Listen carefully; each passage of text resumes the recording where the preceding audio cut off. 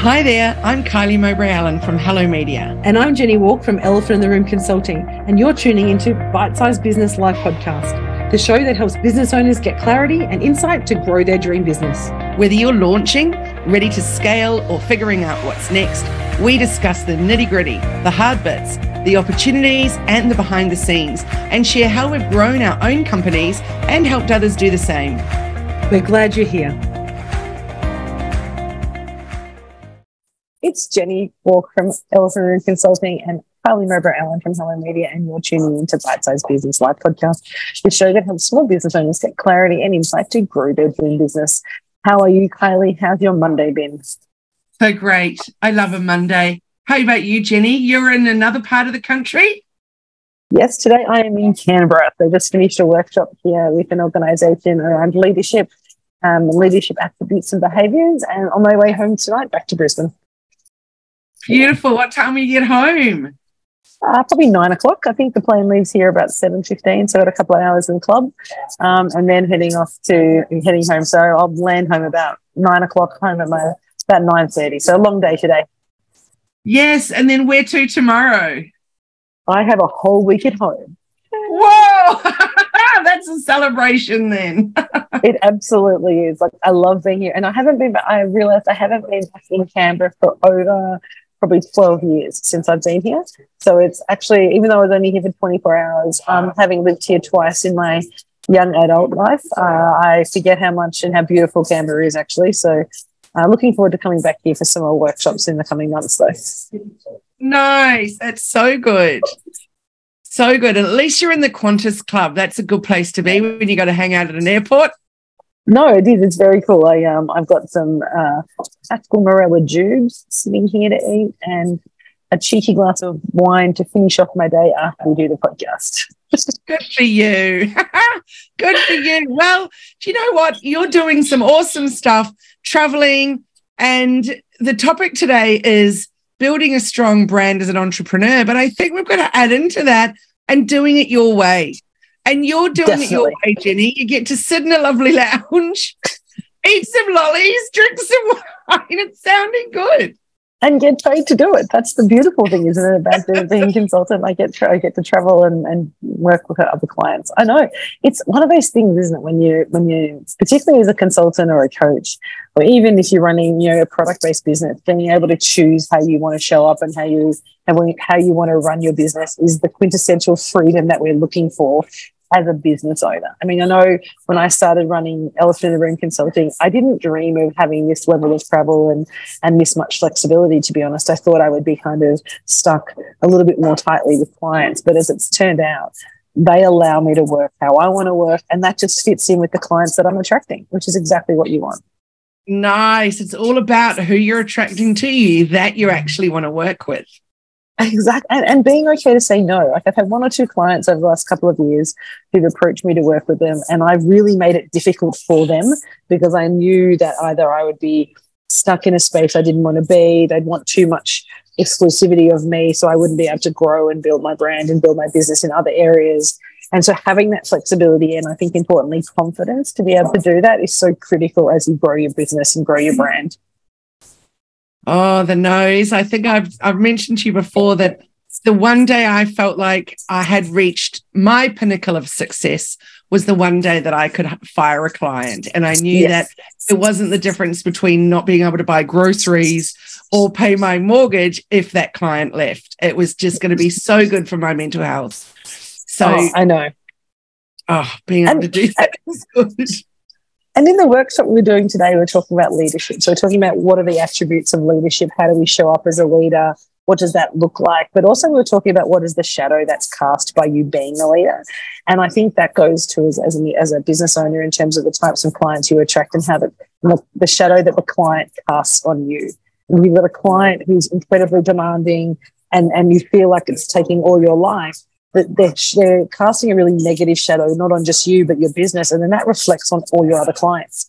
So I think being mindful of, the shadow that's not only that you're casting on the world, but also what other shadows that are around you and how that's influencing what you do and the behavior you have, I think is really important as a business owner. And it's one of those things when we talk about brand, and we're just talking about how to build your brand, but that's part of your brand, isn't it? How you show up and how people perceive you. It really is. And I love that you talked about it in terms of shadows, because I've also recently let a client go who actually was a glorious client, and there was no issue in terms of her being too demanding or anything like that. The reality was just the lack of paying. And therefore, those payments would come in few and far between. And actually, that was too stressful. So, you know, but that's the shadow, isn't it? That's the impact of her not doing that. Exactly. Yeah. So being lenient, you know, finding ways to work with it or make it work better, et cetera, et cetera. At the end of the day, it was too much, and it was too much stress around that. So, and that can be really hard. Like that takes some conviction, that takes some guts, it takes bravery to make that choice, because you, like me, become friends and colleagues and connected to our clients. That's why we do what we do. And when we have to let one go or have to say, look, I'm sorry, now's not time, we can work together, it's really hard. And we have to actually process that loss almost, you know, to some extent like a death in the business, to say, okay, that's going, how do we process that and how do we move on? Yes, absolutely. And I must say, I felt pretty bad, but what was really interesting that came out of that was I said to my family the night before, I explained what had happened, and I said, I actually feel really sad about it. And then the next day, a new client came on board to a whole new package, and I was like, wow. So actually clearing a little room and clearing a little space allows the space for new. So very much so. It felt well timed. And actually, I know we're talking, it's probably a nice segue to talk when we're talking about branding. So when we first thought about this topic, what came to mind is we're starting a new program, which we're really excited about, and we're calling it Empire Builders. And I love the term Empire Builders, because it's not about empire as in, like, you know, trying to conquer the world, but how do you build your space? How do you put your stamp on your part of the world and create a space that's recognized and connected to you? And to me, that's some of that empire piece, right? It's not about, you know, taking over the world, rather than just taking over the spaces or the real estate that you want to inhabit and embody. And that's part of that challenge. When we have too many brands and we overextend our brand and we don't have clarity about who we want to show up as, people then don't know how to treat us. And so you start to get all these different ways of being treated. And some people are like, oh, it's okay if I don't pay you, or it's okay if we do this. And you start to bend the rules because you don't have clarity about what's important to you and how you want to show up for that particular client. And it's one of the challenges, I think, as businesses start to grow and we want to expand our influence and expand the types of products and services that we offer, is we have to be really careful about what are we telling the market and our clients when we do that. Oh, yes. Give me an example, Jenni. Well, I think a really good example is you see a lot of entrepreneurs these days when they start a business, you know, and I use a great example as somebody who wants to be, you know, they start as a labor hire company and then they suddenly start selling, you know, widgets, and then they go from selling widgets to being a consultant, and they go from being a consultant to starting a mechanical engineering company. And so all of a sudden they've got all these different brands all sitting under one banner, and nobody really knows who they are. They don't really know how to show up, because you're going to turn up differently. How you manage a labor hire company is going to be different to someone who's selling you a widget, whether it's, a cup or a computer or whatever it is, versus to actually as a consultant. They all have different rules of engagement. And I think when businesses don't get clarity around what that looks like and actually say, this is not one brand, these are 4 separate brands, and we need to treat them as 4 separate brands with 4 separate contract arrangements and 4 separate rules of engagement, it makes it muddy for the client, but it also makes it muddy for you, because who do you have to show up in that meeting in that time will pay. Oh, you're so right. I'm having the exact issue in my own business right now with our side thing, Positive Passionate Businesswoman. And it takes up a huge amount of time and resources, etc., but it's not necessarily income producing. It's just something that I enjoy and feel very passionate and I have a lot of love for. But it's really more about doing good for women in business. But you know, when something's going to take up a whole lot of resources, you actually need for it to have its own income. Yeah, you do. And that's where branding becomes really important. And I know you're the queen of brand in terms of helping people bring that brand identity. And I'm so excited that you're going to be joining our Empire Builders in August to help people build that brand and demonstrate what that is in all aspects of the brand. But learning what a brand means, and it's not just about I'm Elephant in the Room Consulting. We also have First Nations events, and we also have First Nations strategy. Now, we chose to rebrand them as separate companies and separate entities so that when people come and engage us, they know exactly who's turning up. They know this is the business that First Nations strategy works solely on Indigenous engagement. Indigimesh is solely on, printing and manufacturing of car decals and banner meshes. And then First Nations events is around running events for First Nations people. Whereas Elephant in the Room Consulting is about strategy and leadership and coaching. And they're very distinct models and they're very distinct brands. And we want to make sure the market understands that. And if we brought that all together, and that's what we started to do, we were doing that all together. And it was just confusing for us. My team didn't know who was turning up on what day. I didn't know who was turning up on what day. And then the clients get confused and they're like, so who's invoicing me? What are the terms for this? How do I show up? So interesting. So you've had to actually then separate them, and I've had to then bring mine together. So it's actually making it clearer that it is part of Hello Media, that it's just this little side joy, if you want. But yeah, because it's all run by Hello Media. Anyway, so I agree. It was confusing. It's whatever. So for me, I had to try and not keep them separated and bring them together. And I love that you've done that, though, because it actually then sends a very clear message to say this is also the type of target client and who you're focusing your efforts on as well. So when you're focusing on PPW and people know that, you can actually share some knowledge and share some of the work that you're doing in Hello Media, and it's a natural connection. The clients and the people that you bring into your guest speakers, the conversations that you have, there's an alignment with that. So people understand. They don't feel like that there's this kind of weird selling moment in PPW because it's expected, because it's part of the broader brand and part of their broader experience with you. Yes, but I'll tell you, I have one big problem, and that is that my clients then all want to be part of that, but they can't if they're men. No. And that's okay. But then they have nothing. Then they're like, well, then what do I get? What kind of networking can I do? What kind of listing on a website can I get? And I'm like, nothing. There's nothing for you. And then you have to have a whole conversation about gender equality over the last 200 years. Yes. I could list a million reasons why I want to do just that for the woman. No, it's really, really, really tricky. Oh, I love that. And so this is that piece, right? So when we overextend, it's the opposite. Like you're doing a very clear clarity, almost like being very clear about what I'm bringing in together, whereas I want to separate mine. So there is very clear clarity. I'm having, and it also gives me opportunity to grow each business independently. And that separate brand allows me to target my communication and visibility, all that sort of stuff. But by separating the brands, it means that I can let some go without damaging the overall brand. And that's the challenge you're having now. That dilemma you're having is, how do I bring in another entity into my brand and still maintain my overall kind of concept and what I'm here for and who I'm here to help? And the reality is, it's just a massive cost for me at this point. Yeah, that's the reality, and that's a really, really challenging one. And so, in December, for example, when we launched our new membership directory, that is also a ginormous cost. So that's not bringing in what it needs to. So I think it's really interesting how you look at, and we all have little fingers in other pies, right? Because that's something entrepreneurs all have in common, I think, is that shiny object syndrome. Like, how will I grow this next? What's exciting me next? And so for me, it was going, well, I love this side thing that I have, but now I've got to bring it into the fold more. And for you, you've done the opposite. You've got all these other things, but actually now let's make it really clear that they're completely separate and different. Yeah. And I think from my business also as a consultant, it allows me to differentiate the work that we're doing as well by being really clear and niching that.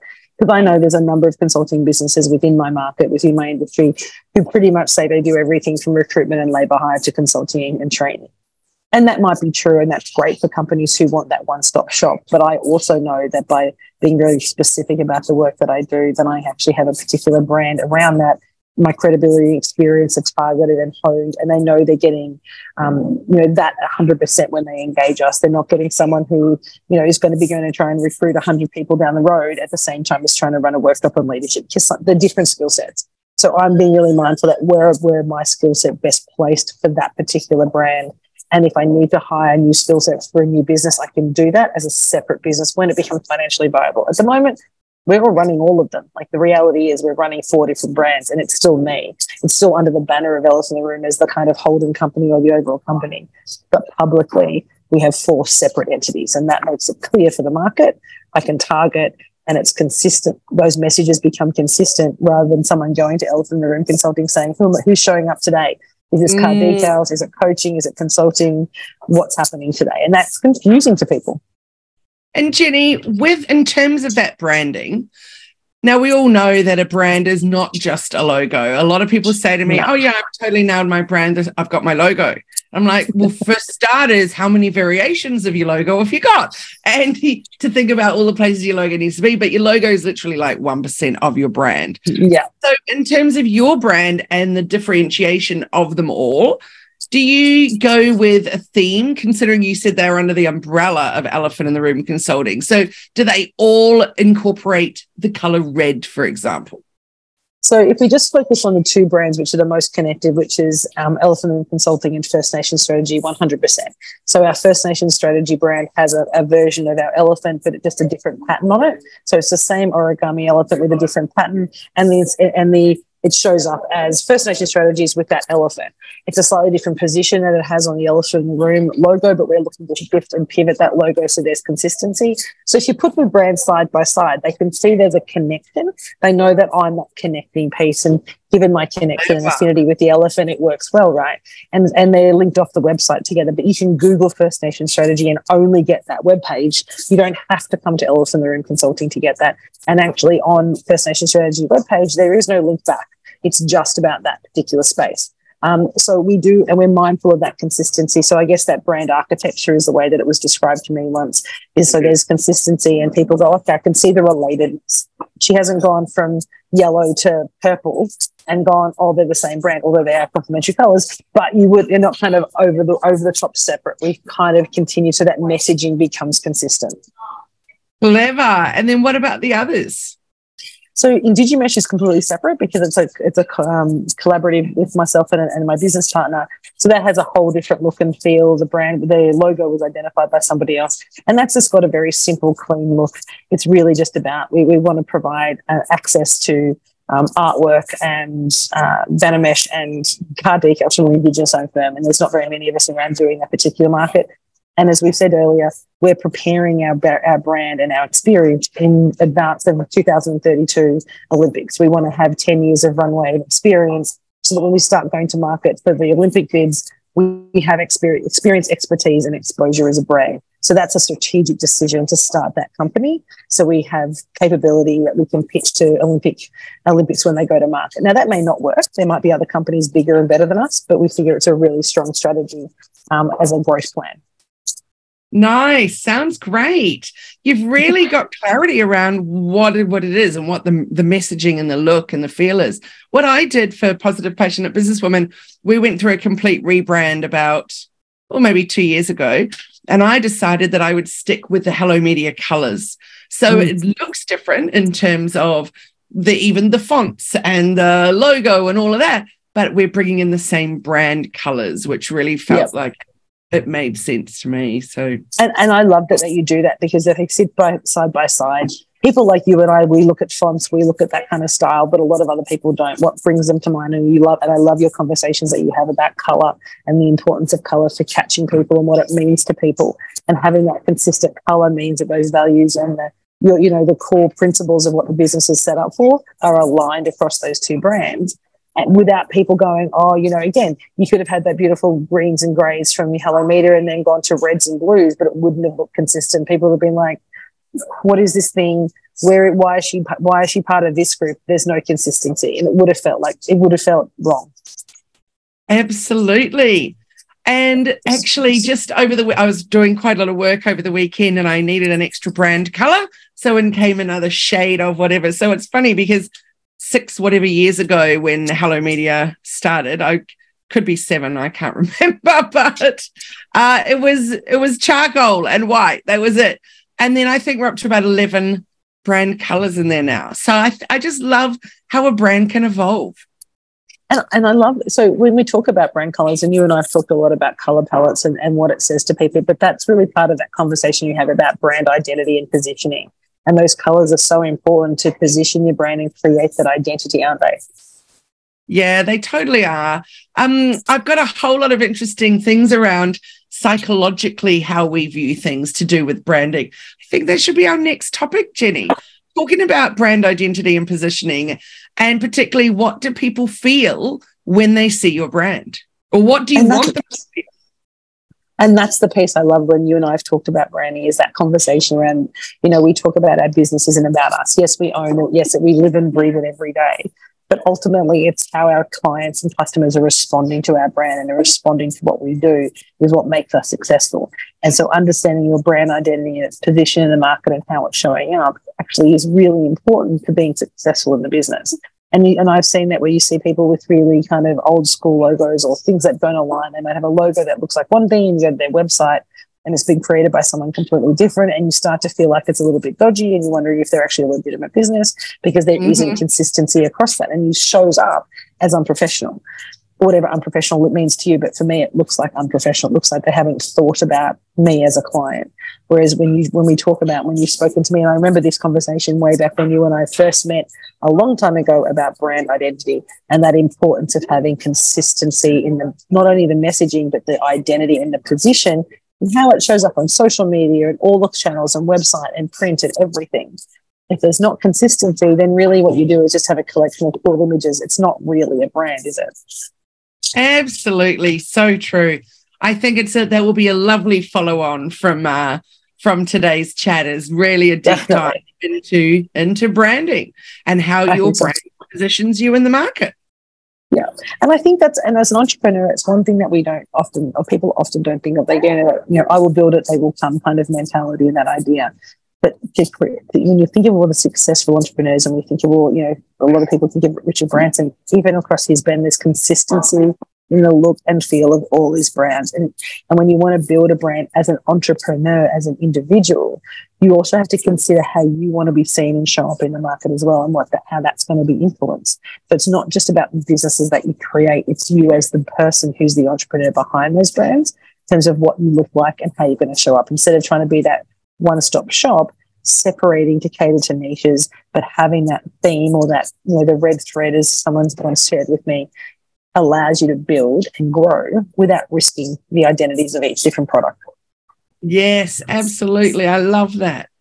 Oh, good one, Jenni. It's one of my favorite topics. Well, I'm really excited for you to next week to share that. Yeah, particularly that psychology behind it. I think that's the piece that we really need to tap into. And I think for businesses to take some time next week. So between now and then, have a look at your brand, have a think about it, all the different brands, and bring them to the conversation next Monday.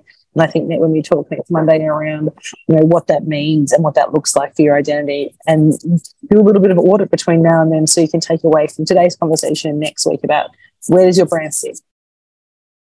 Fabulous idea. Where does your brand sit right now? And does it look old-fashioned? Does it look modern? What does it look like? Does it look shabby? Does it look cheap? Take a look at it. See what you think.